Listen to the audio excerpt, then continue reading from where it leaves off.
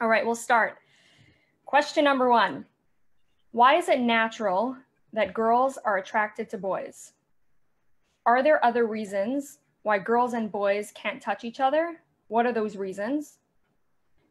And why is sexuality not something that religious people are allowed to talk about?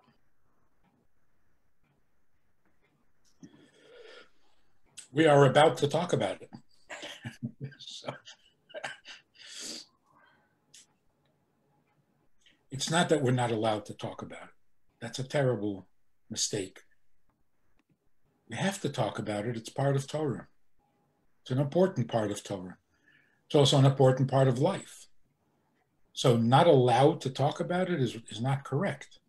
We don't talk about it casually because it's not a casual subject. See, back in the 1960s, there was a kind of a revolution. Some called it a revolution, where people felt that the subject of sex has become too heavy, too serious, producing a lot of guilt feelings, and nobody talked about it. That's what's amazing, right? You can produce so much guilt without even talking about it.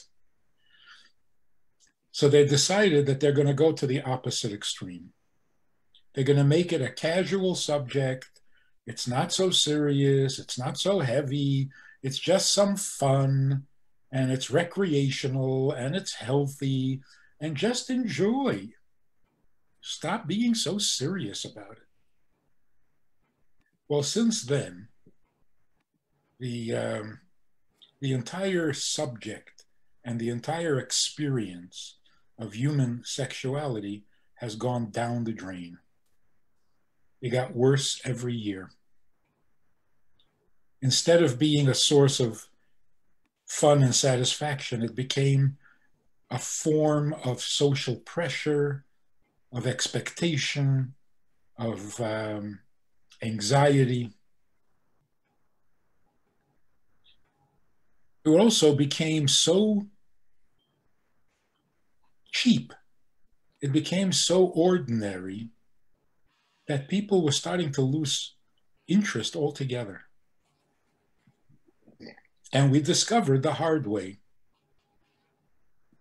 that it is not a fun and games thing. It is a very serious thing, a very important part of our lives, and it deserves a little more respect than we were giving it. In fact, the whole Me Too movement of women complaining that they're being molested and abused and taken advantage of and insulted, that is the direct result of this attitude that it should be fun and games. If it's fun and games, well, how much fun do you want to have? How much of a game is it? Obviously, there's going to be a lot of misunderstanding. Generally, men took it really literally. It's fun and games. So let's have some fun. And they did things that were very nasty. So women started to complain, and the men said, "What are you complaining about? We're having fun. It's just a game. Play the game. Don't complain so much." Women had to put a stop to it. It's not fun and games. It's real, it's deep, it's serious, and it's holy. And to try to make fun and games out of it just destroys it.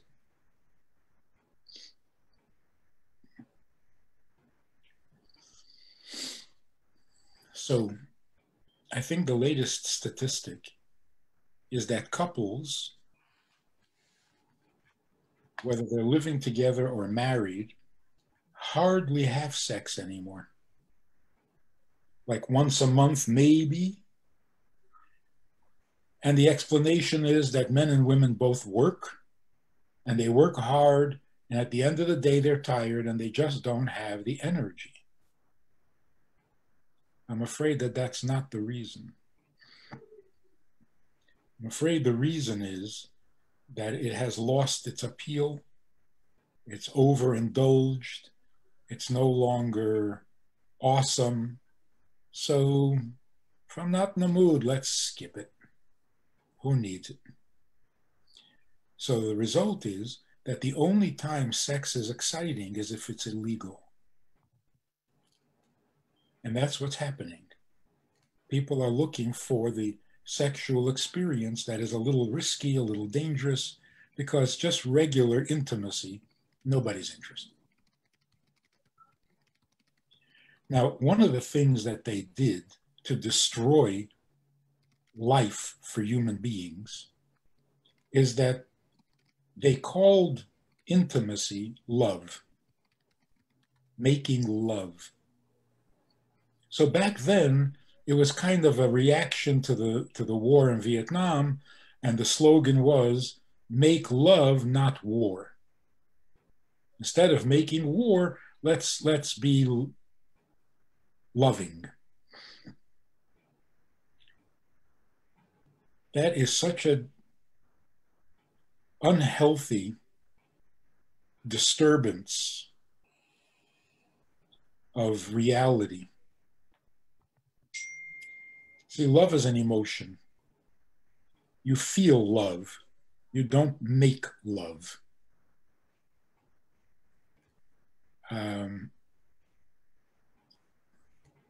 Also, love is not nearly as significant as intimacy.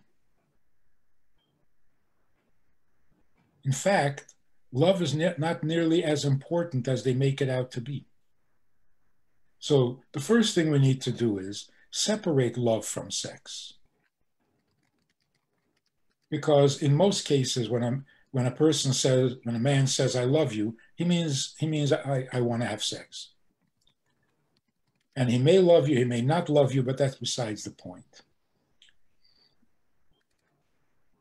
Even if he loves you, it is not a reason for being intimate. Obviously, you love your mother and father. It doesn't mean you have to be intimate. So love and sex are two very separate things, and they should not be confused. Intimacy is much more important than love. It's much more powerful than love. And that's why when you get married, there's a ceremony, you invite the whole community, you do some holy stuff. You love somebody, it's nobody's business, it's no big deal. You don't invite anybody, you don't make a party. The truth is that love can be very selfish. To be intimate, you have to stop being selfish. So when you're having or indulging in sex for the entertainment of it, for the fun of it, just for the experience of it, you're being totally selfish. It's your experience, it's what you're feeling, only you feel it. You're into yourself very intensely when you're having pleasure. So love is selfish and sex is selfish. And that's ruining all good marriages because people keep going back into their selfish mode because they think they're making love. And love is selfish because love is about me. If I love you very, very much, but I don't tell you, you'll never know because I'm feeling it, not you. And the same is true with sex. So what the Torah says is that if you cheapen the intimacy, what's supposed to be intimate, powerful, and awesome, when you cheapen it, you turn it into just plain sex, and then people are going to lose interest. So what does the Torah say about boys and girls, men and women?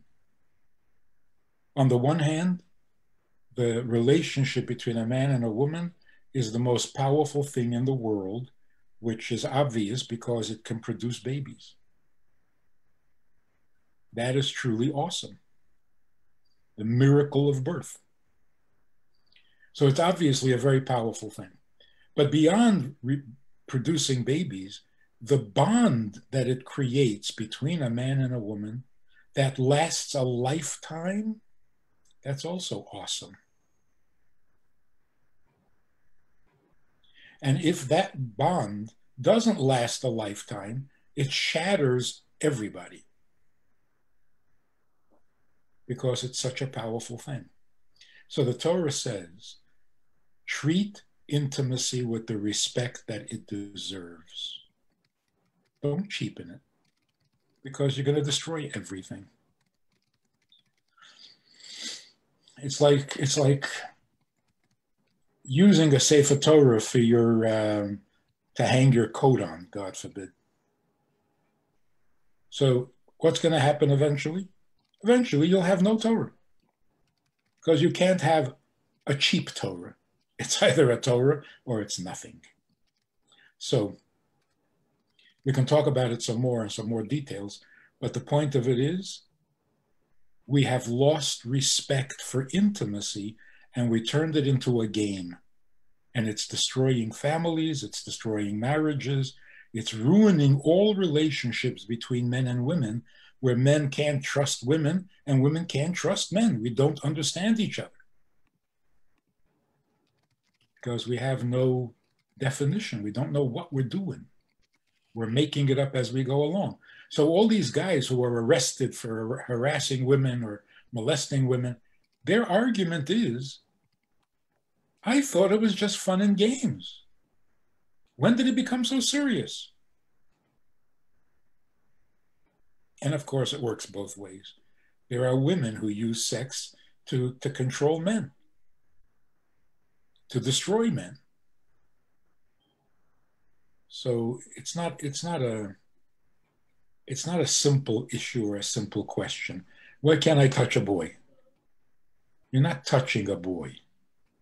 You're going into the area, into the arena of human intimacy, and you go very carefully.